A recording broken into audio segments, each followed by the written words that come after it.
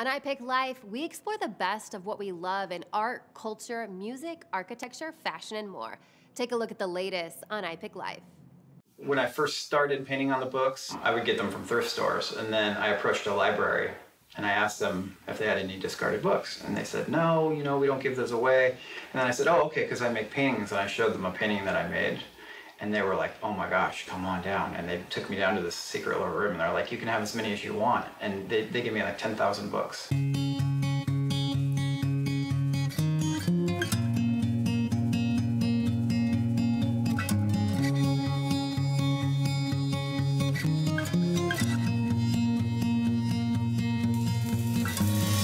My artwork is basically just complete emotion, really. It's a way for me to express my emotions, and that's how I've always done it. Since I started doing art, I have a feeling, and it just somehow translates onto a canvas.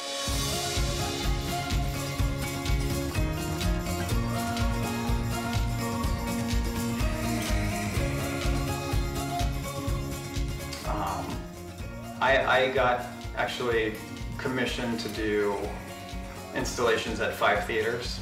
The first one being Houston, the second was Miami, and Westwood, New Jersey, and New York. And each one is an incredible job. Anywhere from 10 to 20 paintings, and then an installation on books that's usually 5,000 to 7,000 books.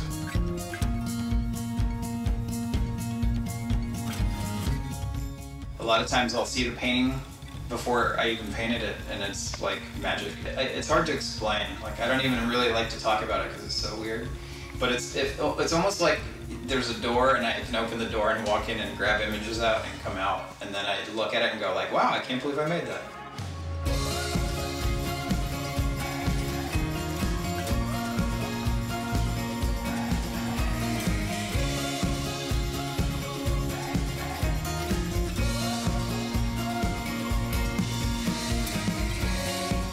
iPic has really nurtured me as an artist by letting me do what I want and giving me creative freedom. The best pieces I can come up with are the ones where there's no idea of what somebody wants, because that's usually when it starts to get stale. But if I really just sit down and let myself go, you're definitely going to get the best piece. Check out the full episode of iPic Life at ipic.com/ipicnow.